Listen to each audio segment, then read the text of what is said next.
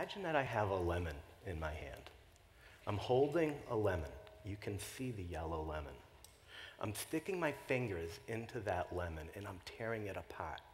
Now, the flesh of the lemon is brittle. I get a little piece of pulp here. I can taste the sour, the tartness of that lemon. I can smell that lemon.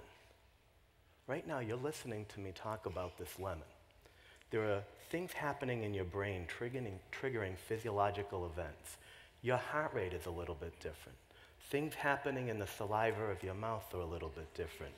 There are things being emitted into your stomach anticipating that lemon. You are a different person right now, and there is no lemon.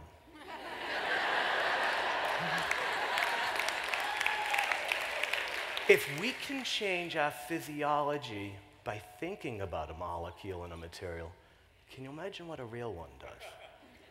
This is serious stuff. We need to understand what's going on.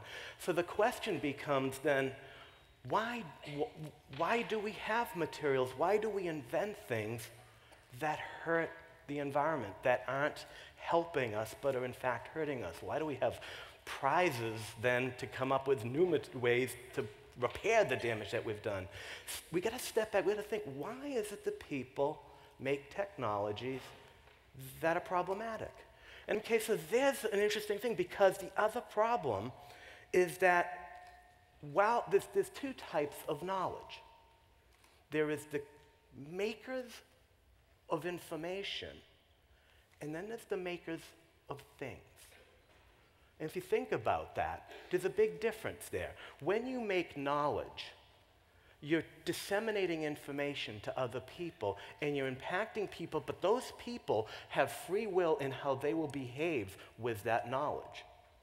But when you make a thing, you have the responsibility to know what that thing is going to do.